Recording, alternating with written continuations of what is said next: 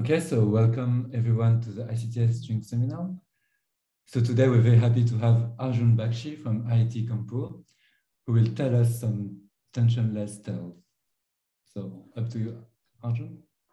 Yeah, thank you. Thanks a lot for the invitation. And as I have been saying in all of my recent talks, it would have been wonderful to be around and actually give this talk in person.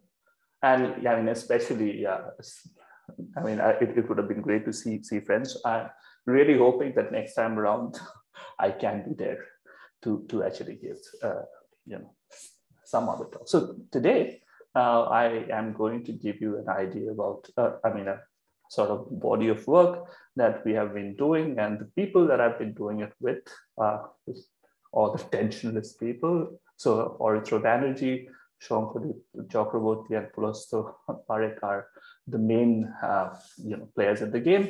And there are others who have also joined in. So at IIT Kanpur at the moment, Shudipto, Puneet, Ritankar are my students, and Mangesh is somebody a lot of you know very well. So we are trying to address various aspects of what I'm going to be saying today. So this is an idea of what I will get to. So I'll be focusing mainly on first part of the talk will be based on older references here. And then I will be saying a little bit about our, newer works here. And towards the end, if I can get to it, there'll be a little bit about these papers as well. Okay, so I'll start off with an introduction, a very broad one, and give you a little bit about classical null strings before going on to quantum mechanical aspects. And we have, as I showed you in the previous slide, quite a bit of work in this area. So I don't know how much I would be able to say, but I'll try and do my best. And okay, so let's start. So why do we want null strings? What are they? Why are we interested? So massless point particles move on null geodesics. The world lines are null. So null strings are extended analogs of massless point particles. These are so essentially tensionless or null strings are the extended analogs of massless point particles. So these have been looked at since Child in the 1970s, and so we know something very well. So we know that when we look at the point particle limit of string theory, we get to classical gravity. But what we are interested in this talk is going to be the other limit. If you wish, the extreme high energy, the ultra stringy regime, where we take the tension going out to zero. So null strings are important for, as I'm trying to say, a very quantum gravity, if you wish, strings at high temperatures. I'll touch briefly upon this. Sorry, Arjun, but the tension and the string coupling in principle, you can adjust. That is right. Yeah. So I will try to I'll be speaking mainly about the free theory at the moment, and so that's of course another handle. Right, but then it's not really quantum in that sense. It's more it's classical, highly curved string. I will try and quantize these as well. So I will look at the free. I will look at the free theory. Equivalent of what the Polyakov action is for these things, and I'll try and also say something about classical aspects of it, and then try and go beyond it. Of course. I think I was alluding to the quantum gravity part of it. Yes, the gravity part of it is classical. So yes, so this essentially again should be looked upon as a first step to then trying to build on from there. Okay. So, and I'll not really have much to say about links to higher spin theory. I mean, obviously there. So that's so I'll try and give you a little bit of an idea about what we have to say about for example, strings at very high temperatures and strings near space and singular lattice as well. Okay, so the summary of our results stated in a very short way is that when we'll be making use of symmetries on the worldsheet. So what is going to appear is the three-dimensional Bondi-Metzner-Sachs algebra, and we'll not be speaking about supersymmetry. So the 3D BMS algebra will arise on the worldsheet of the string as opposed to two copies of the Vacua algebra.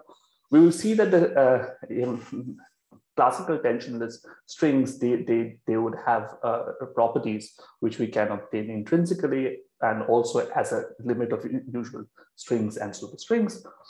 And when we move on to the quantum mechanical aspects, we will see that there's new physics that emerges from. Okay, so let's start off with classical null strings. So this is going to be following some old work by Isberg, Lindstrom, Sundberg, and Theodoris. And I'll get to what we have tried to do after that as well.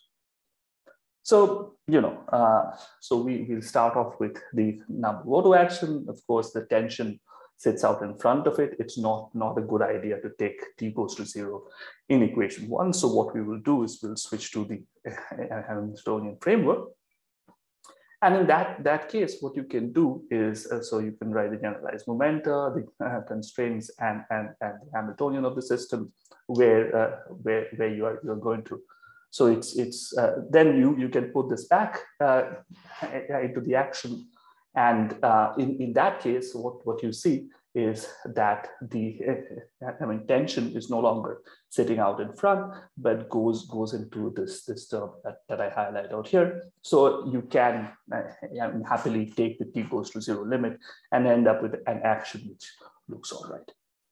You can rewrite this in the usual sort of Polyakov way. And what you get is G alpha beta is going to be identified as something like the equation that I've tried to highlight here. So the t going to 0 is a singular limit. And what happens is when you take this limit, something has to show up on the worldsheet.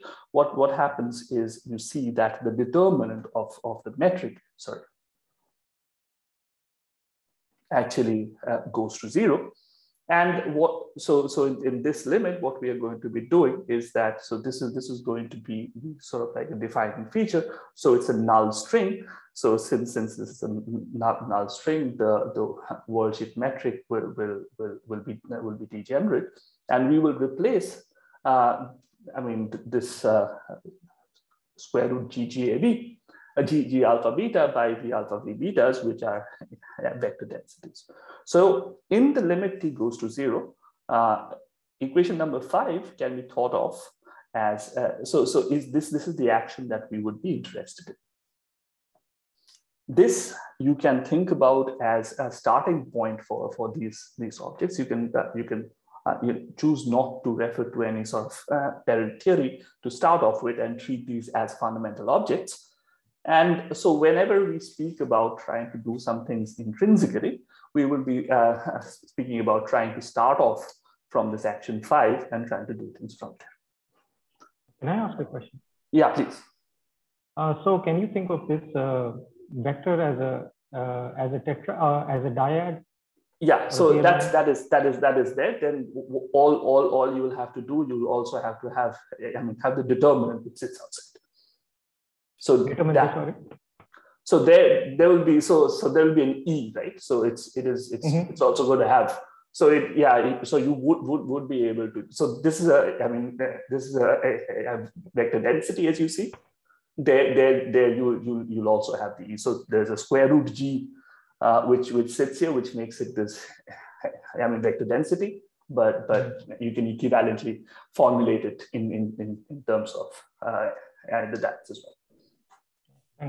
So just to understand, maybe this is related to the previous question. So V alpha, V beta, we are going to look for the equations of motion with respect to them. They are also fields in the field. Yeah, right. I see. Okay. Okay, so that's that. So now what are we going to do? So what I told you is that we could think about something as a fundamental tensionless theory. So you start off with this action and then you go on to your favorite thing, if you will, in your tensionless string theory. We've shown you that this way also works. So you can get to the action from usual string theory. So a natural question is, can you actually close this square in the other way?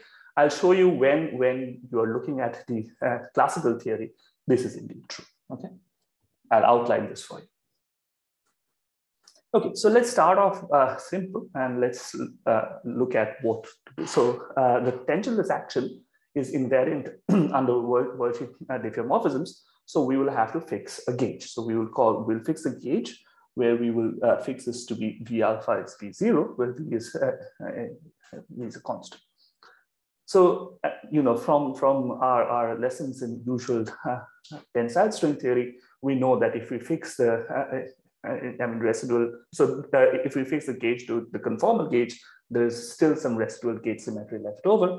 This gives you, the two copies of the Virasoro algebra, essential to understanding string theory. What I'll briefly show you here is that there is a similar residual gauge symmetry left over after you gauge fix here as well. Okay.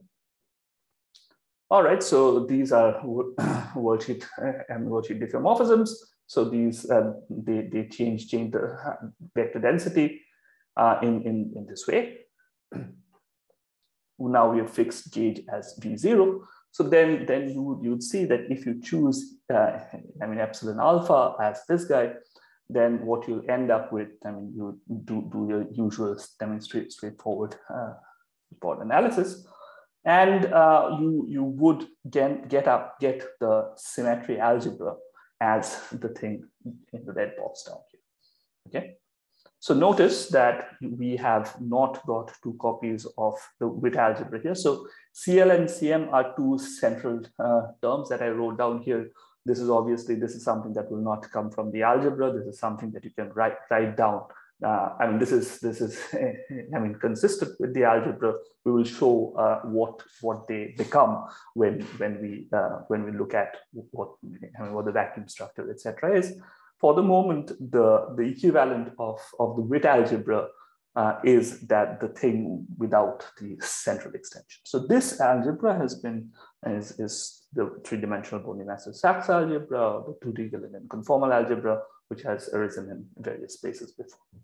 So why can't you compute CL and CM unambiguously? There's a conformal theory on the worldsheet, right? No. So it will depend on what exactly your operator ordering is, what your vacuum is, and so on and so forth. We will be able to do it.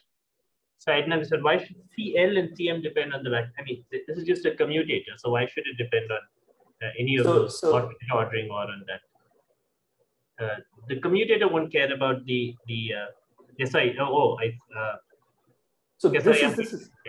Yeah. So right now, this is just, there is no other information, right? In the sense, if you do this, for the usual string theory, you'll also not get this central extensions from here, right? So you will need to put in the information of how the operators are ordered, or in order to extract the central terms. That's the D equal to, yeah. Sorry, in usual string theory, it doesn't depend really on the operator ordering. It depends on the number of scalar fields. That's right. Right. But after that, it's D. It's just D, right? That is true. Yes. It will be D. Yes. Yeah. So here also you should be able to calculate once you fix the field content, right? That is right. So it will be D. What I'm just trying to say is that I've not. So I won't be able to fix what D is through just this, right? That's all. Okay. Yeah. So what is something that we can do? So for example, so let's try to figure out what exactly the limiting procedure here is. So for example, we can start off with the usual string theory, and there are two copies of your Virasoro algebra, and so this worldsheet is, so we are thinking of closed strings. So worldsheet is a cylinder, so the symmetry is best expressed in the conformal generators on the cylinder. So what is this limit? This limit is where this is the limit where the string becomes long and floppy. So it's the limit where the length of the string, in a sense, becomes infinite. What we will, so we are also interested in closed strings. So what we will try and do is we'll show that this can be achieved by looking at a limit where sigma goes to sigma and tau goes to epsilon tau when you take epsilon up to 0. So in a sense, so this is what we are doing. The string is becoming long and floppy. Okay, so so if we do this, so then what we can do is we can redefine the generators in terms of the ones that I just wrote for you just earlier. So these flat L's are related to these script L's, and M's are also related to them. And if you take this limit that I just showed you, what you can find that this is actually this reproduces the thing that we got earlier through just the symmetry analysis, which was intrinsic. Okay, so again, this is a little close to form what I just said. And I'll not say a lot about this here, but in a sense, what happens is when we take this limit, the worldsheet velocities effectively go to 0. Essentially, what happens is the worldsheet speed of light actually goes to 0. It's a limit that is these days called the Carolian limit, where light cones close up. So the metric, the worldsheet metric becomes degenerate. And what happens is that the Riemannian structure on the worldsheet will actually change to these things with the degenerate metric, and so these structures will actually be different. Will be more like a fiber bundle like structure. Okay, so so just to go through some rudimentary basics. What we know very well is that when we look at string theory, we quantize the worldsheet as a theory of free scalars, and the constraints are the vanishing of the equations of motion of the metric, which were fixed to be flat. So the operator form of this is that the physical states will vanish under the action of the energy momentum tensor, essentially. So let's just do this exercise quickly. We can take this limit on the energy momentum tensors now, and once we do that, so the classical constraint on the tensionless string are this T1 and T2 being equal to 0.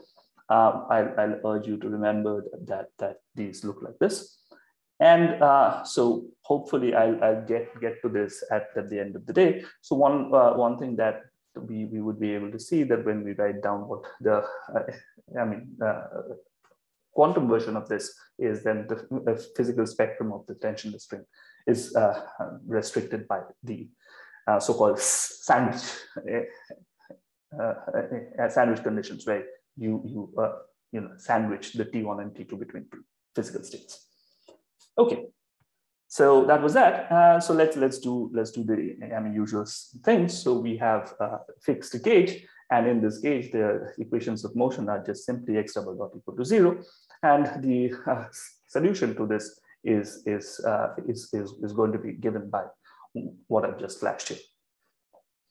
I want to look at closed strings, so I'm going to be so in that case the A naught will be actually equal to 0, and you can write what the constraints are. You'll see that you'll get constraints of the form So the x dot squared will be a b dot b constraint, and then the x dot x prime is going to be the other one, which will be something which has a's and b's in it.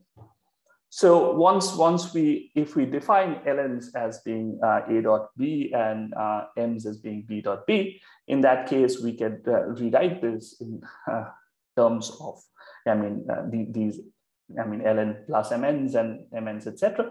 So this is again exactly what we just showed you in the last slide, which were familiar from just purely the algebraic point of view.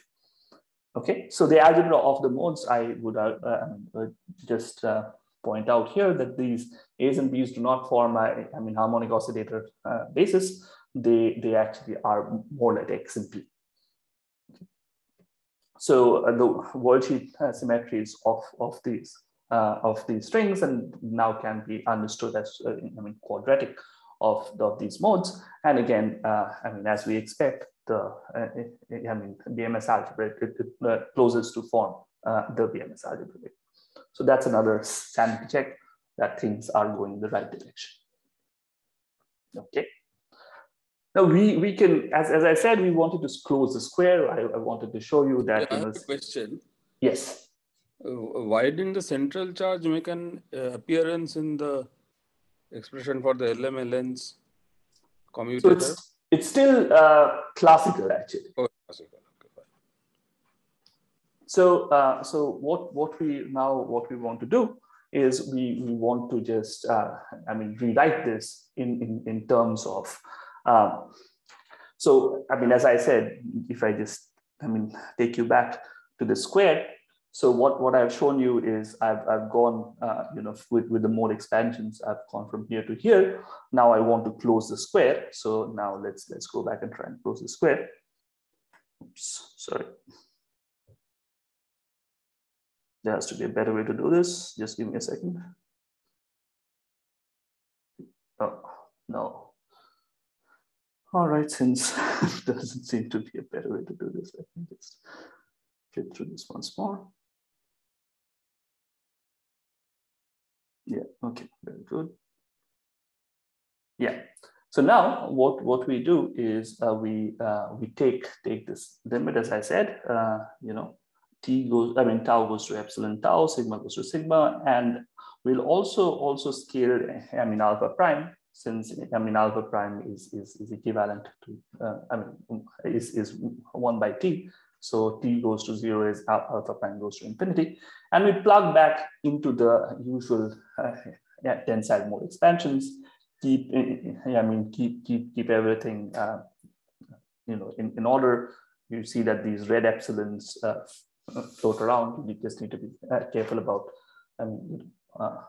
terms. And then what you find is you will find a relation between the oscillators A and the oscillators alpha, and B and alpha as well. And using what we had earlier, you would be able to show that you can reproduce again the thing that I showed you from algebra, in the algebraic way. That is L's. The relation between script L's and L's and script L's and M's. Okay. All right. So this is sort of makes sense, and the classical things seem to make sense. Now let me try and go ahead and try and give you something which we found, and let's see. All right, so what we are going to be doing is we're going to take a quick detour, and we are going to be, so I should have actually mentioned this, which I did not. I'm being bad with references. So this is work by Blaža Oblak, Glenn Barnish, Andre Campiglioni, and others.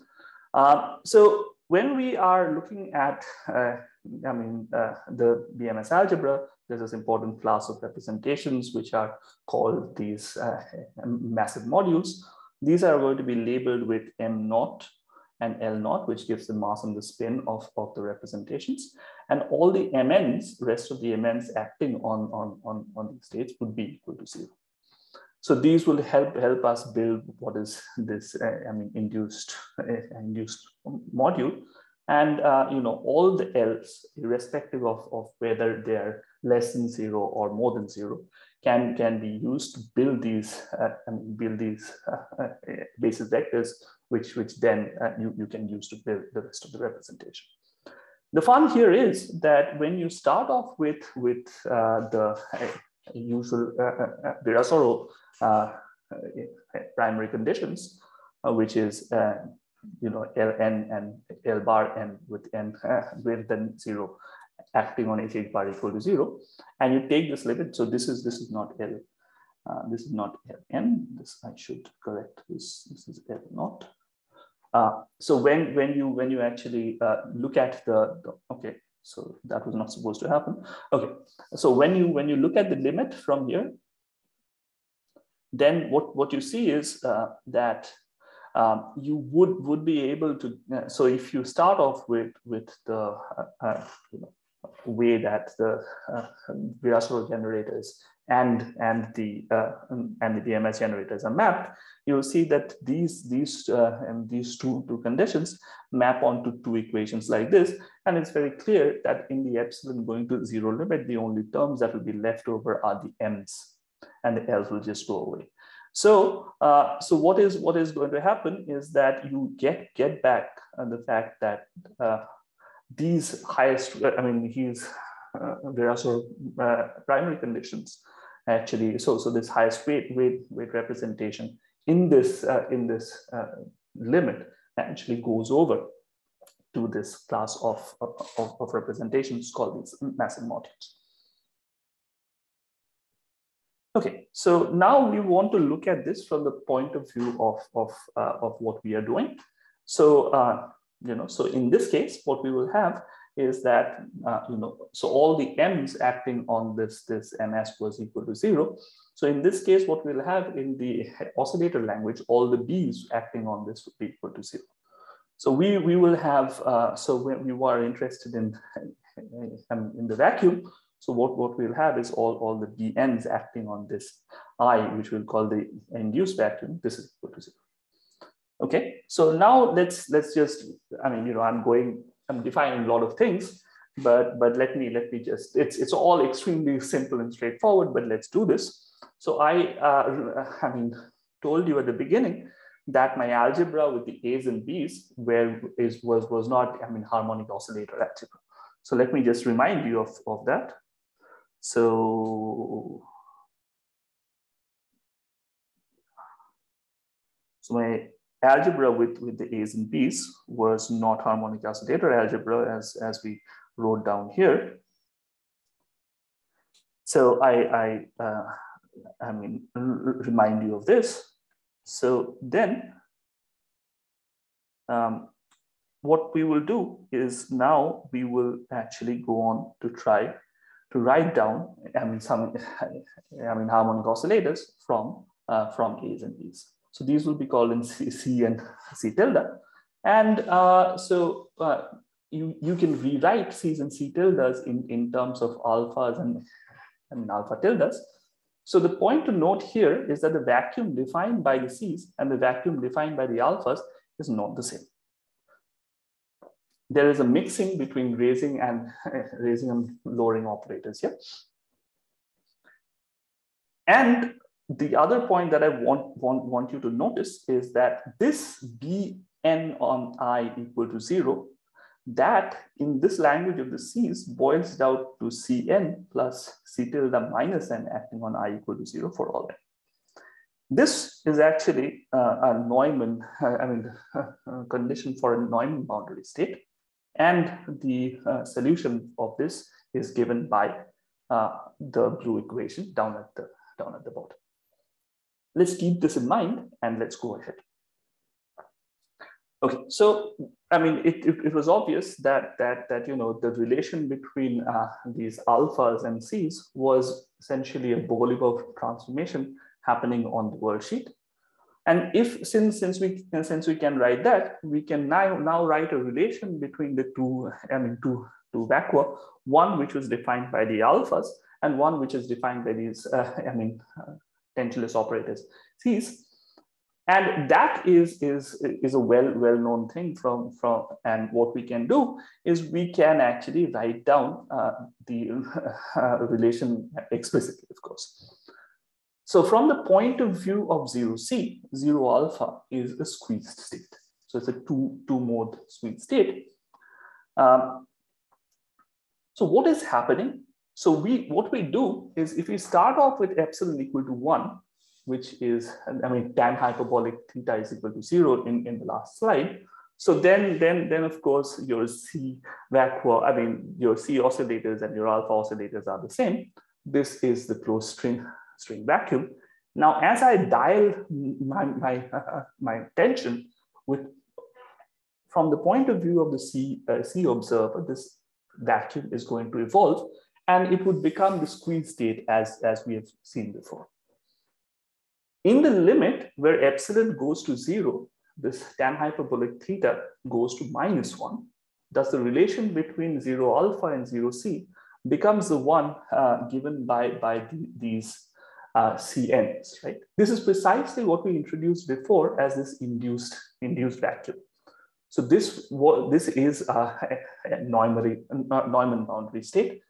So this is essentially a free string, which is, I mean, this is a string, this is an open string, I'm sorry, which is free to move in all dimensions, or a space-filling Libre. So what we have done is that we have just started off with closed string theory, and we have taken this tensionless limit. And what we find is that there is, I mean, the evolution into a Neumann boundary state, which we are going to interpret as an open string. I'll draw, two pictures for you here. So, you start off with the closed string. As the tension decreases, the string grows long and floppy. And at the end of the day, when the tension has gone to 0, there is an emergent, open string. An equivalent picture in terms of branes is that you start off with a string, which sort of, so my little box out here is my space-time, and the string sort of grows longer and longer until it fills out the whole of the space-time as the tension decreases. So this is one of the main things. I have a question. Yes, please. What happens to the central charge finally now that you have quantized the? Yes, I will have a lot of things to say about it. Okay. I don't know if I will have a lot of things to say about it, but I'll have some things to say about it for sure. Okay, so just hold on a little bit, then I'll hopefully be able to get to that. Arjun, the Yes. previous slide, Yes. this long open string, is Yes. it along the null direction? Yes, it is. It is. Okay, so the endpoints are null separated. That's right. That's what you mean. I mean, this you can think about as so in the limit you can think about this as a string of massless point particles, which essentially also have the memory that it is a string. Yeah. But your light cone has collapsed, and that's Yes. why the null direction is like a spatial direction. The null direction is a line. I mean, yeah. So the light cones will close up, and so I'll have some more pictures to show you about something that we're trying to understand in terms of Rindler. Hopefully that'll give a slightly better understanding. But yeah, of course. So the idea essentially is that at the end of the day, things will just close up essentially. So on the worldsheet, your light cones just close up. So close up means so they are kind of, it's the time direction that is the cone is closing in the time direction, right? Yes. Okay, so the string is sort of a null string would be stretched along the time direction, or I would assume that maybe the picture below is a bit better. I don't know. So the essential, yeah. So the point is that so let me actually show you the other pictures in a little bit, and maybe, I mean, I of course do not have all the answers, but the idea is that, so yeah, so the time direction, so the null direction, if you are thinking of it from the point of view of I mean, from the worldsheet observer point of view, if you will. So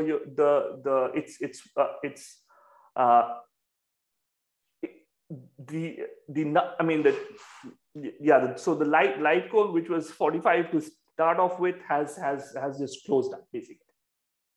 Right. But sorry, but in space-time, it stays Lorentzian, right? It's only on the worldsheet that it. Yeah. So this is all on the worldsheet. So what I would think is yeah. So it's a little I mean, well, in space-time, what is happening is that, so it would be, so in space-time, these worldsheets will be sort of null surfaces basically, right? It's essentially the same as what happens when you think of it, you know, massless point particles, right? They'll move along things which are not null geodesics. Now these, what will happen to these is that these will move along surfaces which are null. Okay, but no, I'm just confused. The space filling, if it by so that's one endpoint is can be anywhere in space, and the other endpoint will be, I mean, of course, at any given moment of time in the space-time. The other endpoint will be along the light cone from that point. Yeah, I mean, the only sort of thing that I'm absolutely sure of is what I wrote down here. So what we get is this object essentially. Right. So I'm trying to understand get a picture of what that means. This quantity. Yeah. So yeah. So let me try and give you a few as more. You go along. Let's see, because we're also trying to understand it from, you know, some other points of view. Maybe something will help a little bit more. At this point, what is the dimensionality of the space-time? Dimensionality of the space-time is something that we will get to, and the dimensionality of space-time is something that I've not said anything about, but we will see that you can, so these can be thought about as usual, I mean, you know, as sort of limits of usual string theory. So you can think about d equal to 26, but I'll have a clearer explanation in a few more slides, hopefully. So I want to, I mean, sort of, you know, try and intrigue you a little bit more, maybe say a few things which are not, well, let's see how you react to this. So if you start off with any perturbative state in usual string theory, which you have as this, and we want to understand what happens when you, I mean, make this null.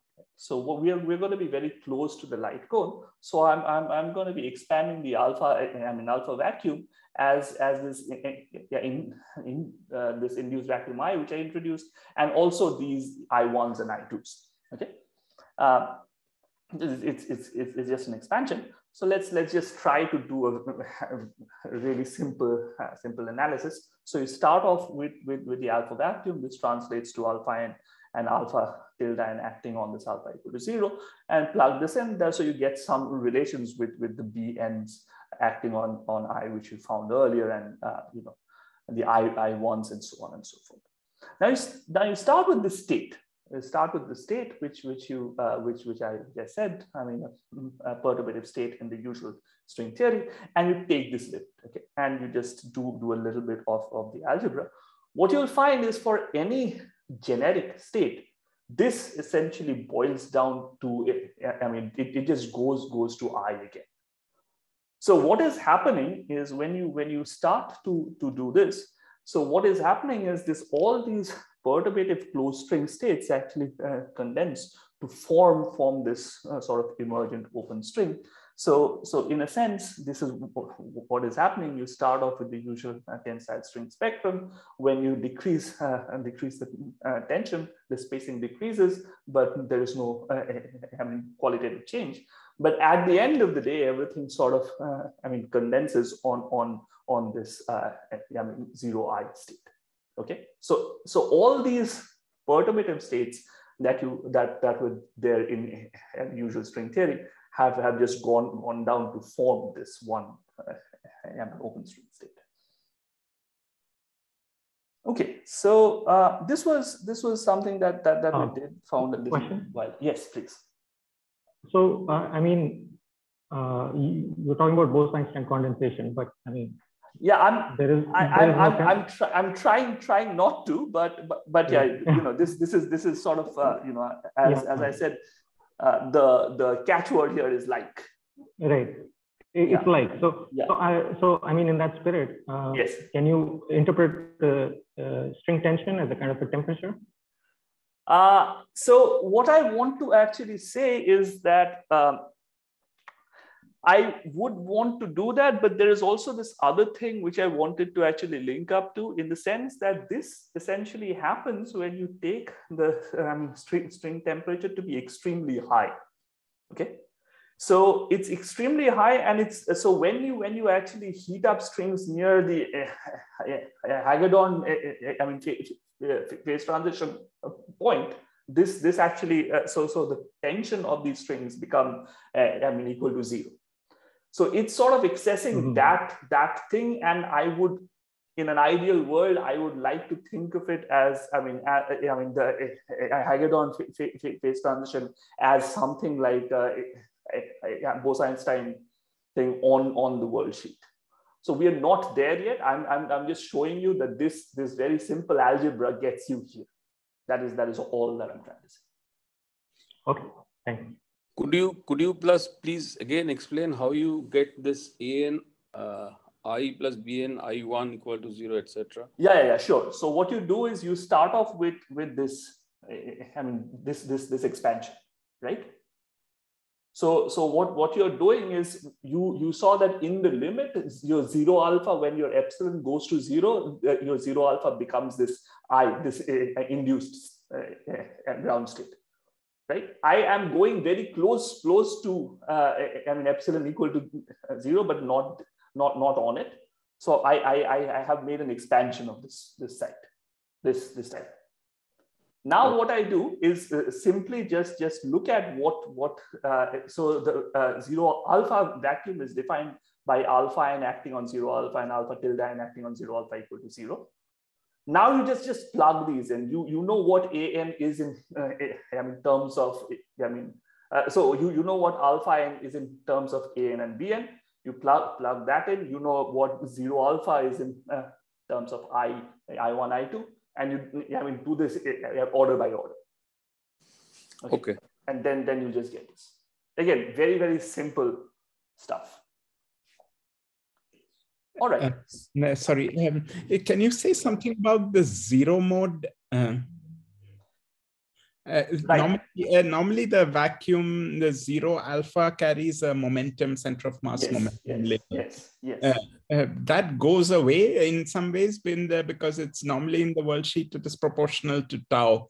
That is so the zero mode essentially. So yeah, I have been caught, of course. So the zero mode is something that so there are two ways of trying to deal with it. One will be when everything, so that k will also be equal to 0, so no momentum anywhere. So that is sort of like the thing that I've been saying here. But you can also put some some sort of momentum in this as well. So you're saying you can a generalized set of vacua which are not 0 alpha but 0 with some k. Yeah, with k. Yes. So then the only thing that will change is that as you'd probably see, I have said that Bn acting on I mean, this holds for, n which is not equal to 0. Yeah. So you can have, B 0 acting on I equal to 0, but you can also have B 0 acting on I, giving you some k into I. But the k squared will be equal to 0, of course. Okay.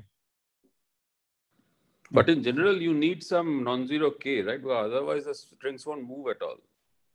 Yeah, so you can keep you can keep some k in the k. Okay. Okay, so let me show you. So how am I doing on time, Victor? So, not very well, I would assume. No, I think it's fine. I mean, you get some questions. You got some questions. So I don't know how long would you need to finish? I can speak for a week. So then let's not leave it up to me. So I have so so let me sort of go ahead. I don't need to finish the whole all the slides of the talk, but let me sort of. No, but it's also because I mean we are not very strict on time. So okay. Depending on how much you need, we can just let you speak. All right. So all right. So one of the things that one thing that you can do is when we think about Bogolyov transformations, the first thing we think about is our Rindler spacetimes. So what we did in this work from last year is that we identified our Bogolyov transformations with Rindler Bogolyov transformations in 2 dimensions. And in that case, you can recast this decrease of tension on the worldsheet as an increase of acceleration of the worldsheet. Okay. So what we will do is I'll not be saying a lot about this, but what we'll do is we'll model this tensionless limit of string theory as a series of worldsheet observers with increasing acceleration. And this tensionless or this null string will emerge when this accelerated observer actually hits the Rindler horizon. And here is where the acceleration would go to infinity. So very quickly, so let me get rid of this. So a quick Rindler tour is something that I'll not actually bore you with. But what I wanted to highlight, and this thing just pops up, is this last boxed equation here. Okay, so when we look at the relation between the Rindler oscillators and the Minkowski oscillators, you have a certain thing which is well known.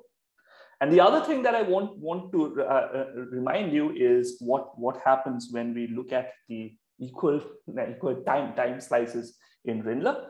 So these are these eta 1, eta 2, eta 3, and so on. Remember that the time flows upward in the right wedge and it flows downward in the left wedge. So the equivalent things here are this eta 1, eta 2, and eta 3. And so the lines are like this. Okay, the lines are like this. So it just goes through through this point at the center. And so what can we do? So what we can do is we can think about the equivalent of the so there are 2 ways in which we can hit the Rindler horizon. The first one is by increasingly accelerated worldsheets. So you start off with something that does not have an acceleration here, and then you accelerate a bit more, accelerate a lot more, and at the end of the day, your A goes to infinity, and this you hit the light cone. So that's what is happening. So now what you can do is you can look at the boxed equation that I showed you last time. I mean, not last time, in the last slide. And you can take this acceleration, the very large acceleration limit out here. And then you can actually show that this is what we were out to show is something that you can clearly see, that you would be able to identify these C oscillators that we had earlier with the ones with the Rindler oscillators when this Rindler acceleration goes to infinity. So indeed, the zero tension limit of string theory you can identify as the infinite acceleration limit. So now we have a complete interpolating solution. You start off with the A is equal to 0. So these just are the alphas and alpha primes. And in between you have these sort of Rindler oscillators. And at the end of the day, these BB tildes go to C and C tilde. So what we had before, that particular analysis is true very close to the light cone.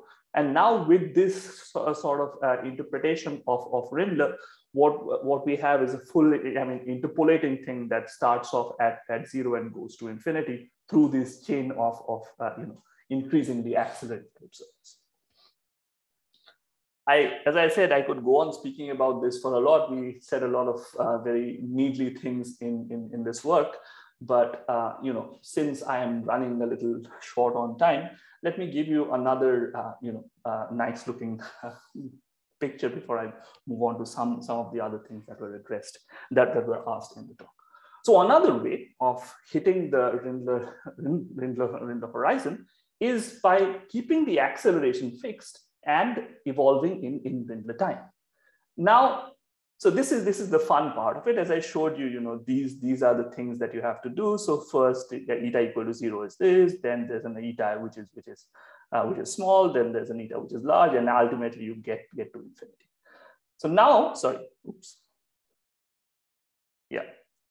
the fun part is this. So if you actually take these cross sections, you will be reproducing the picture that I showed you in the last, in the last part of the talk, where I was, looking at these floppy strings. So it starts off being a circle, becomes elongated, more elongated, even more elongated, and at the end of the day, when you hit the horizon, it actually becomes this long straight line. Okay. So this is again, you can do the math as well, and it's a straightforward exercise that when you take this limit in the appropriate way, you start off with two copies of Virasoro, take the limit in the right way in these conformal generators in Rindler, and when you hit the light cone, this BMS symmetry and the null string naturally emerges. Very good. So that was that. And finally, I am going to tell you a little bit about something we call a tale of three. So I told you at the beginning that the classical constraints of the tensionless string were these T1 and T2 acting, equal to 0. And when we get to the quantum mechanical aspect of it, you need to sandwich it in between physical states. Okay. What we showed in this work is that, interestingly, that from a single classical theory, several inequivalent quantum theories actually may emerge. And if you do this analysis, just a rather, well, I wouldn't, a bit tedious, but more or less straightforward analysis of canonical quantization of the tensionless strings, this is something that you can see. So what we do is, so this essentially boils down to these LNs and MNs sandwiched between these two, physical states being equal to 0. And there are three ways that you can actually, obtain something, some stuff that looks like this. Okay. So the first one is very well known in the sense that this is just the high straight stuff, Fn acting on the physical states being equal to 0. Second one is something that we just saw, right? You can have some of these, oscillators. For Fn where n is not equal to 0, that can give you a thing going to 0, and then you can show that this sort of amounts to that. There's a third one as well. there's a third one where you can start off with Fn acting on these physical states not equal to 0, but the sandwich is equal to 0. This sounds very weird, but you can actually do this. Okay, so apparently there are 3 different ways for every sort of set of oscillators L, if you wish. You can do this. Hence, we seem to have 9 things that we can do. Okay, so you can start off 3 into 3 basically, right? But it also has to be that the underlying BMS algebra has also to be satisfied at the end of the day, and you can do thorough analysis of the whole thing, and you'll find that at the end of the day, only 3 of them actually emerge to be consistent in the sense that the BMS algebra closes and things go through. So there are actually 3 inequivalent vacua emerging from this classical theory that I told you about at first. Induced vacuum is the one that we discussed earlier. There is something which realizes the highest weights. This we call the flipped vacuum. This leads to something called ambitwisted strings, which I will not go into. And the last weird one is an interesting new vacuum, which we call the oscillator vacuum. And this contains hints of huge underlying gauge symmetry. Again, so if somebody is interested, we try and say a lot more in this paper. I'd urge you to go and have a look at it. But the thing that has been asked a few times in this talk is that what happened to critical dimensions, what happened to the central charge, and so on and so forth. And so let me sort of try and wrap up by saying a few things about this. Okay, maybe I don't know if I have more time or not, but yes, it's fine. Don't worry, you can take more time. Okay, so the singular limit, there is a singular limit on the worldsheet, right? So does this mean that there has to be a similar singular limit on the space-time?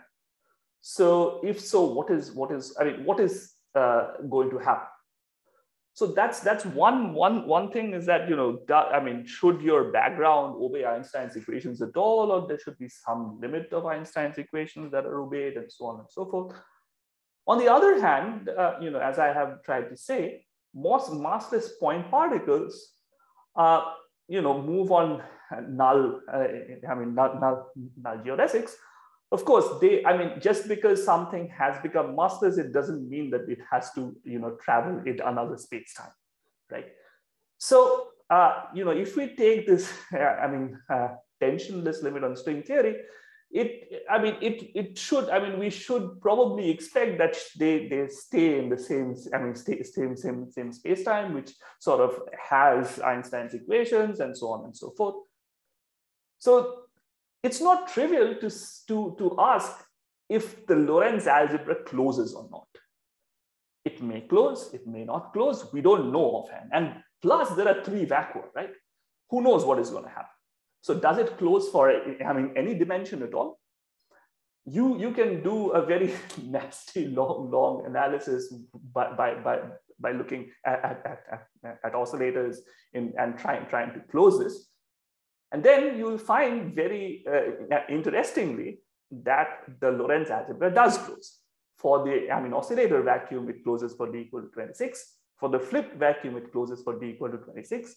For the induced vacuum, interestingly, there are no conditions on d. It's consistent in all dimensions. And specifically, if you're going from relativistic tensile string theory in d equal to 26, you can stay there. So you can think of these guys as tensionless corners of quantum tensile string theory.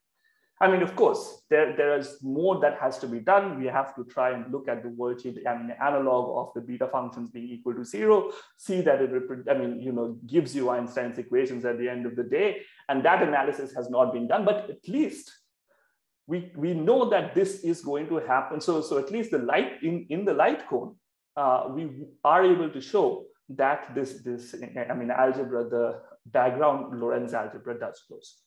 Okay, so yep, that's something.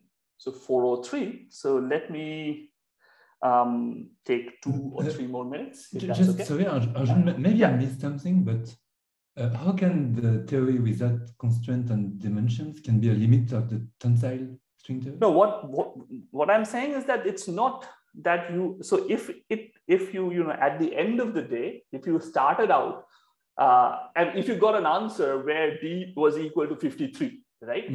So you start off with usual tensile string theory, and you dial the tension, and you end up with something that lives in D equal to 53. So it's very close to this point as well. You are in 26 dimensions. Then suddenly when you hit it, you are in 53 dimensions. That doesn't make sense. Yeah. Now, if this can exist in all dimensions, then it would not be an issue. So it exists in D equal to 26 as well. So one of the reasons why this happens is that if you try and think about trying to understand what the limit is, then I showed you that there were these two central terms, right? CL and CM. What you find is that in this induced case, CL and CM are both equal to 0.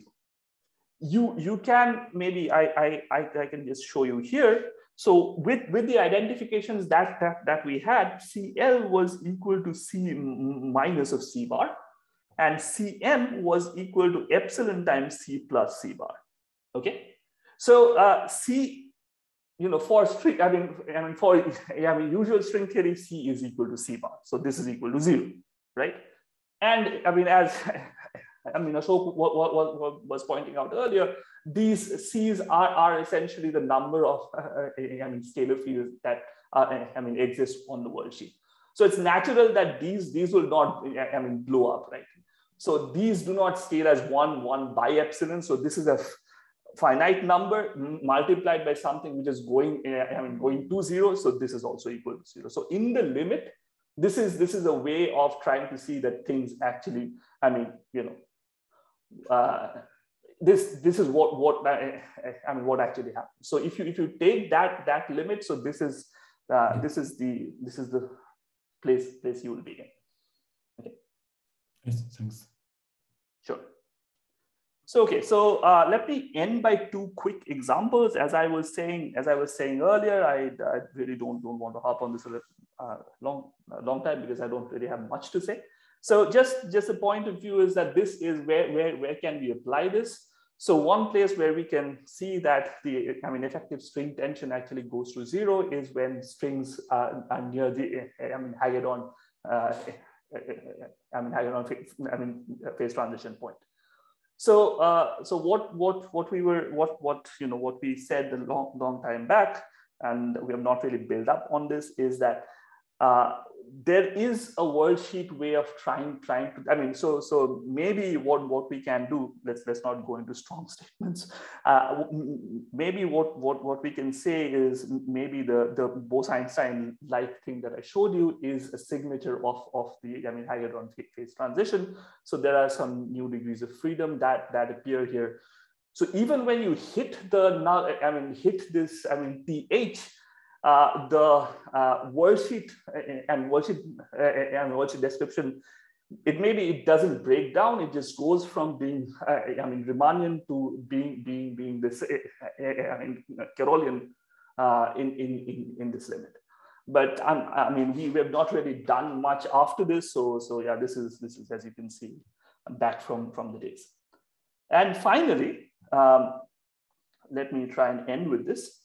So I said a little bit about strings near black holes. So it has been shown recently that when you are in the near horizon of a black hole, that becomes this ultra relativistic limit as well. Of course, you'd expect the light cones to close down. So the stuff that you so on the horizon, these things appear.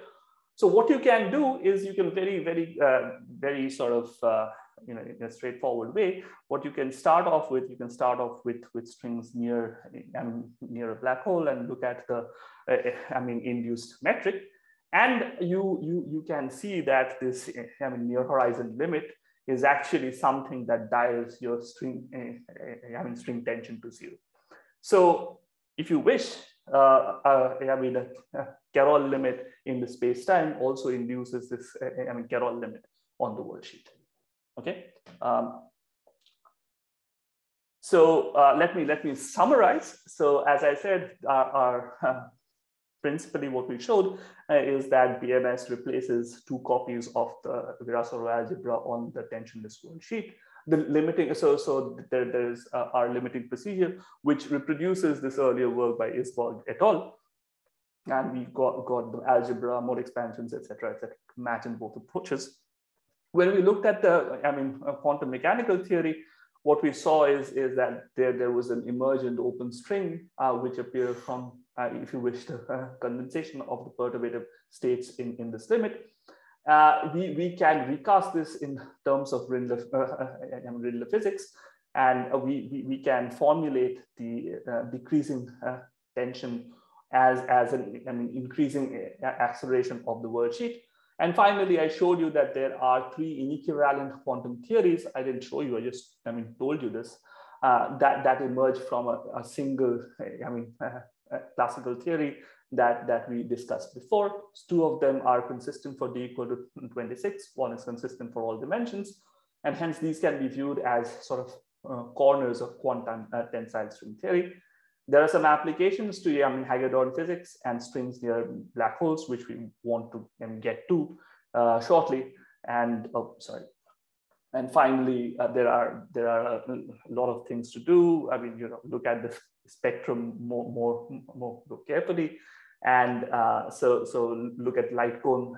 So we have done light cone quantization. There's some other work in progress. We want to understand, how to deal with these sort of,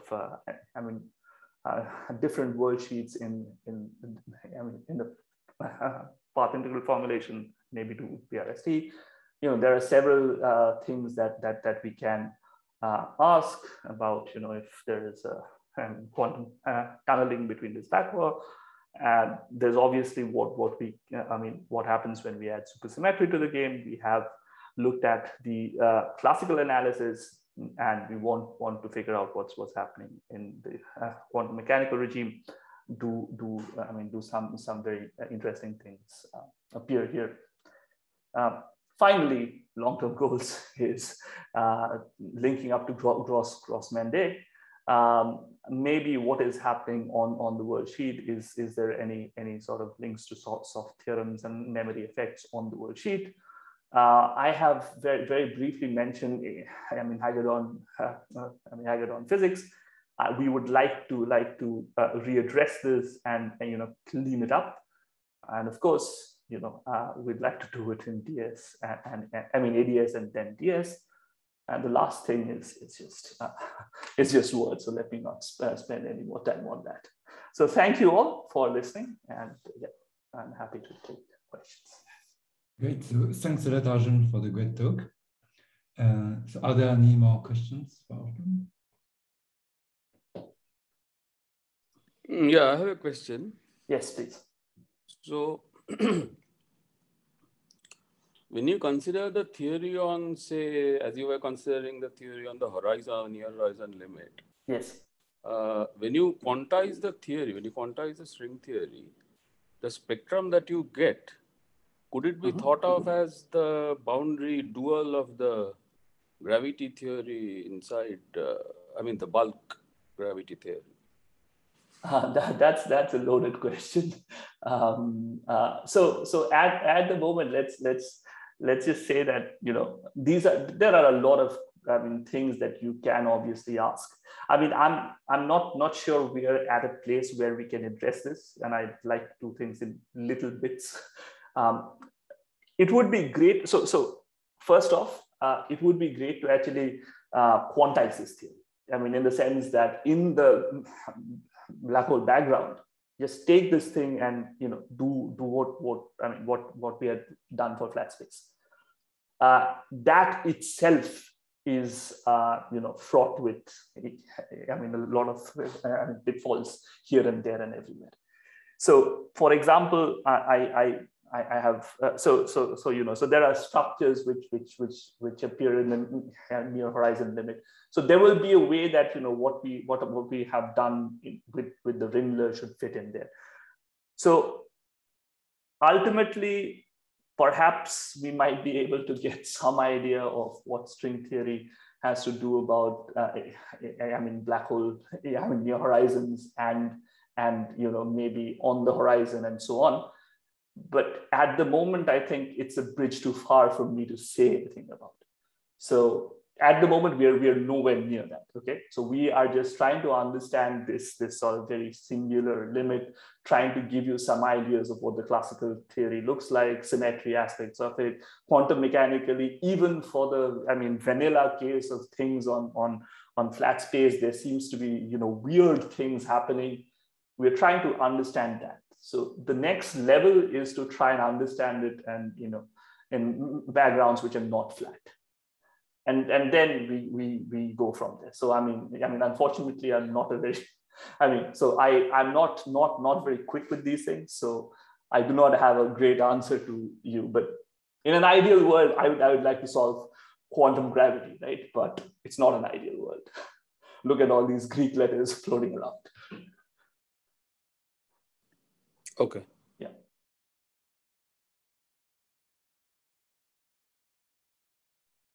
Yes. So you mentioned this BRST quantization, right? Mm-hmm. Shouldn't that give a unique theory instead of three?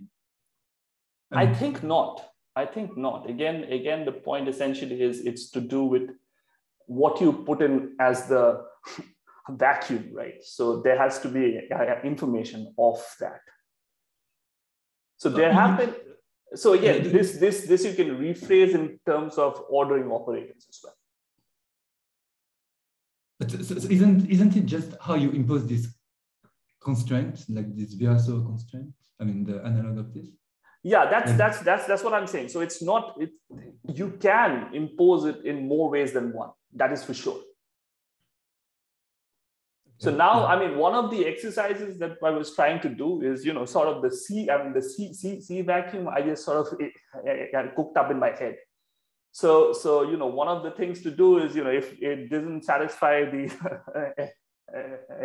Lorentz algebra or something like that, then I could say that, okay, there's one less thing.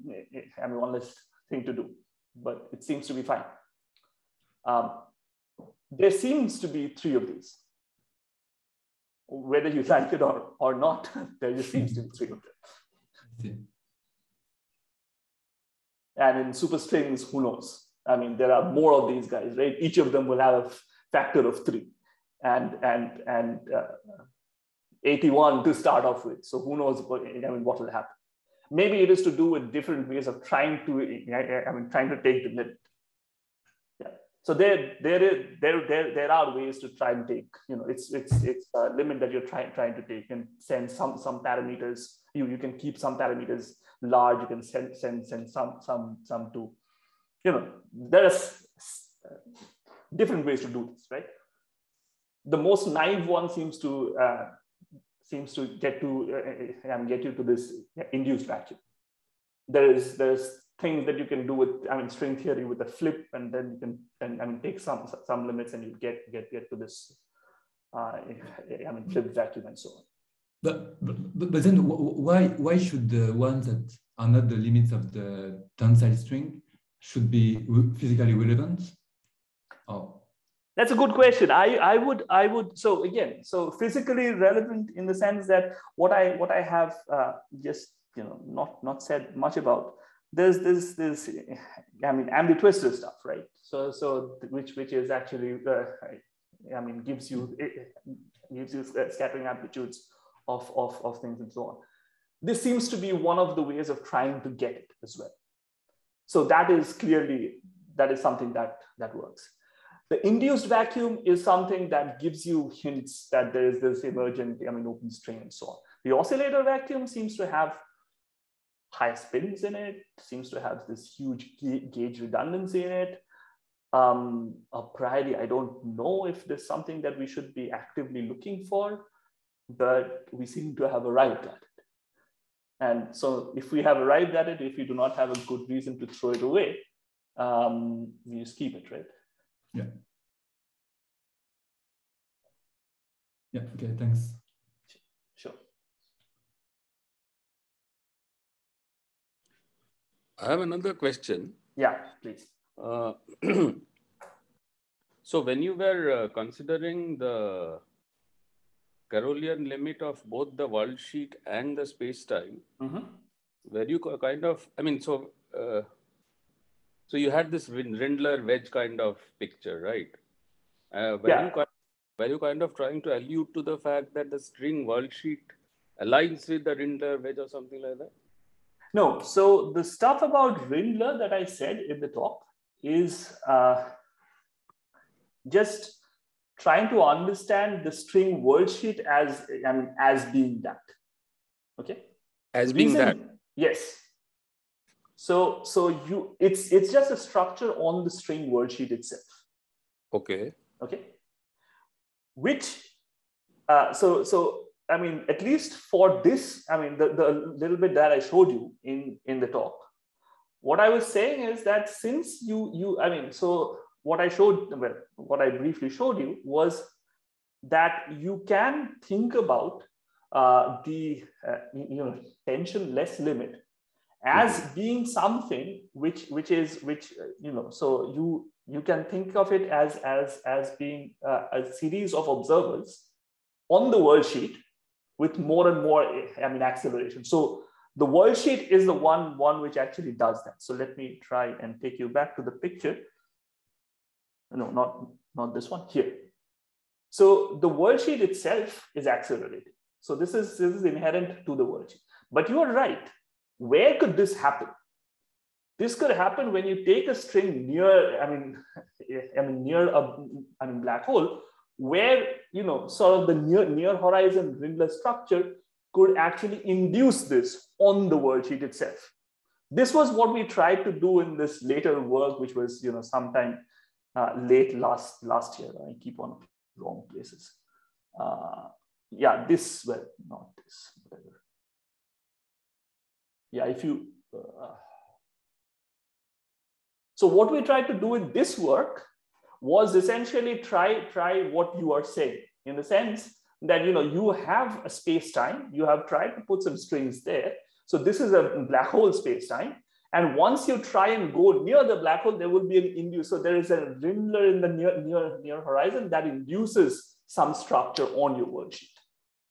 Okay. We have tried to do it. I mean, and yeah, so that's what we tried to do in this work.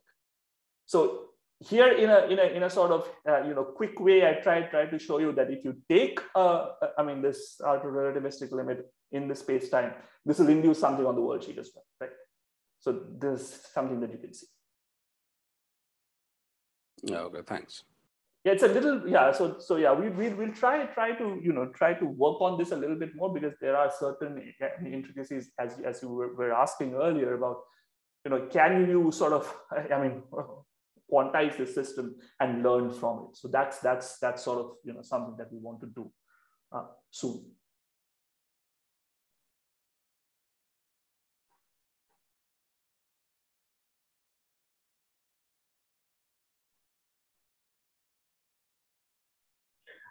I have a naive question, if there is time. Please. That picture you have of the open string, yeah, and as it accelerates, it becomes pinched in the center. How do you get that picture? Okay, this is a part of the talk that this is, by the way, this is not a naive question at all. This may open a sort of directions which I was not planning to go into. So I told you that actually there is this way that you can get the boundary state, right? In this way that you sort of things become long.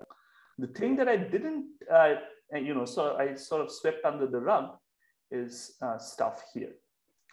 So there are these two ways that you can get these. So there, and as I was trying to explain earlier, there are these two sets of oscillators, right? You have these alpha sets of oscillators and these C sets of oscillators. So I said that how the alpha will look if you sit in the C and you look at alpha. But you could also do the reverse stuff. You could sit on alpha and look at C as well. Then instead of trying to get a Neumann boundary state, what you get is something which is a Dirichlet boundary state, and Dirichlet in all directions. Okay. So actually, the thing that I was not going to say is that you also get another one, which is the flipped thing, if you wish. So this was one picture where the thing gets pinched off. In the middle, it becomes a space-time point, and you can actually get it from this very simple algebra as well. So they are actually two different, if you wish.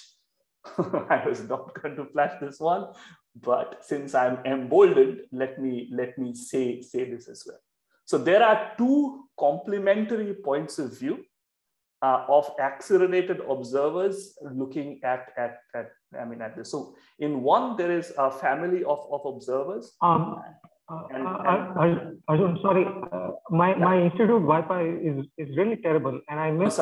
Yeah, I think the last 30 seconds of that explanation. If you would. Yeah. Okay. Let me sort of go back just once more. So as I was saying, there are these two sets of oscillators, right? There is this alpha set of oscillators and there is C set of oscillators. So and you know, so they can be written in terms of the other, and that's a sort of a Bogoliubov map between them. So you can write one of the vacuum in terms of the other. But you can also do the reverse. Interestingly, what happens is in one of them, that like we saw earlier, you get this Neumann state in all directions. If you just simply do the reverse, you get a Dirichlet in all directions. So the idea essentially is, so Dirichlet in all directions would be a D instanton. So that's a space-time point. And that is the thing that I guess you were asking. So the pinching to this point. So as you go along here, so let me sort of try and do that. So as you go, so you start off with something here, and it actually reduces in size and gets to a point. So we try to interpret this as the D instanton. So in a sense, what we are saying, I was trying to not look at this. There are two distinct observer-dependent pictures of open strings emerging from closed strings in this limit. So depending on where you sit, it either fills out your whole space-time, or it becomes a point. Now again, the math that I have is very simple. These are words which may be reinterpreted in some other way, but this is what I think it is. That is, and I have some, well, not pretty, but maybe intriguing pictures to actually try and say what it is. It's a lot. I mean, it's a lot to say, of course. It's a lot to say, and I need to have more proof to back myself up, which we're trying to do. In general, the picture is definitely very pretty. Thank you very much. I mean, in general, you would need both Dirichlet and Neumann boundary conditions if you want to have, say, open strings that are ending on the horizon of a black hole, for instance. I don't. So again, I would. Remind you that at least in this part of the analysis, there is no black hole anywhere.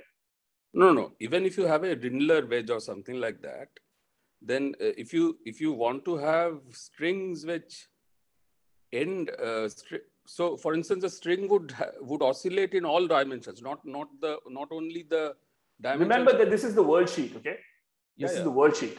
Yeah, so the Rindler is on the worldsheet. True, but the string will oscillate not only on the coordinates of the worldsheet, but it will have oscillations on the spherical part of the space-time as well, right? Sure, sure. Yeah. So that's what I'm saying. I mean, in general, you would have the ends of the string sitting on the Rindler wedge, and the bulk of the string, the body of the string, oscillating in the sphere.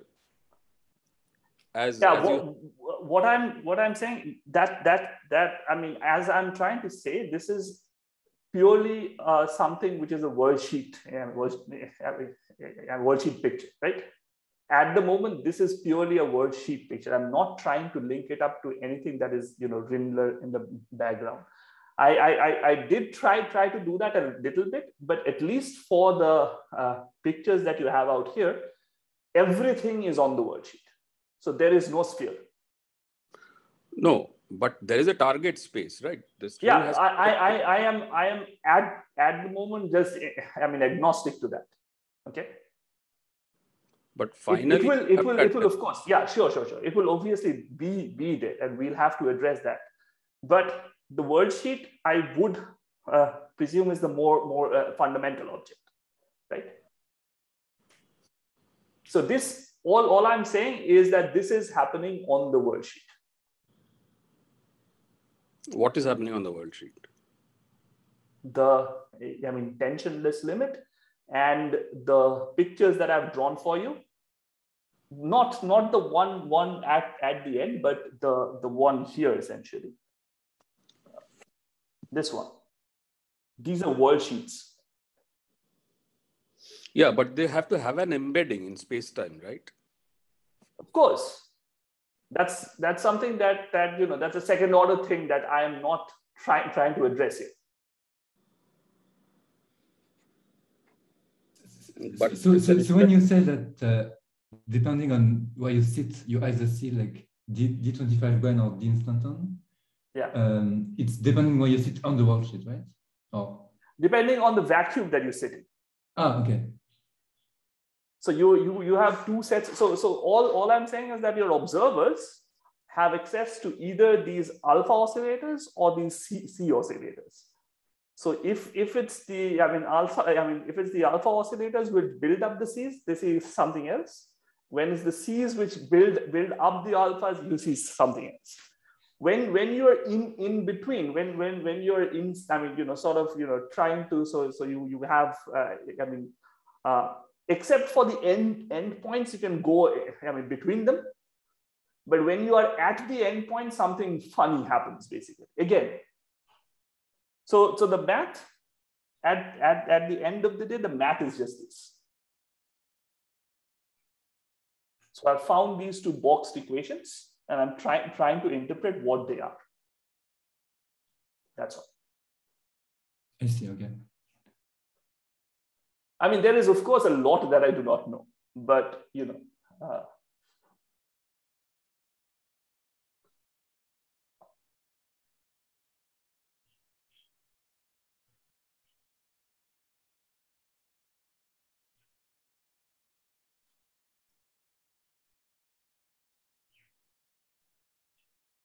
Thanks. That was a beautiful talk. Thank you very much. You didn't talk about the open string. What happens in this case? No. The open string is of course there. So you have these two sort of So at the end of the day, you are when you hit the open string is of course there. The open string is here. At the end of the day, you are always going to get the open string. Yeah, but I mean, what about the tensionless limit of the? Oh, tensionless limit of the open string. Yeah. Another sort of. So yeah, that's a very that's something that so for the ambitwisters, what happens is that people have found that these they are actually incompatible with the boundary conditions. Very very naively trying to say this. What we found is that the BMS algebra appears when you have these two L's and L bars, right? for the open strings, you just have the else. So, and the other thing is that whenever you sort of hit a null surface, it should be, so the structures that you get on a null surface, so in this case, it's in 2 dimensions. So the BMS3 algebra is something that you'll always get. I don't quite see a way of trying to get at that from just one bit algebra, if you will. There are certain attempts at trying to do that. They lose out parts of the algebra. You can get some massless, higher spin states, and so on and so forth. The natural thing to say is that we need to look at it carefully, and it's not something that we have done that much. I would agree that it's a very natural thing to try and do, but the attempts at trying to do it ended up with something a little naive, and that's what we have not really gone forward with it, but it's something that I'd like to do and like to address better.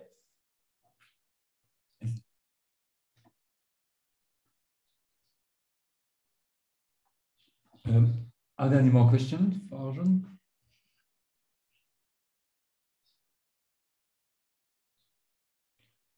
So if not, let's thank Arjun for the very intriguing talk. Thank you very much. And Thanks hopefully, a lot, hopefully next time around we can have these things face to face. Yeah, sure. Hopefully, hopefully soon. Hopefully soon. Yeah, thanks. Thanks a lot. Thank you so much. Bye. Bye-bye.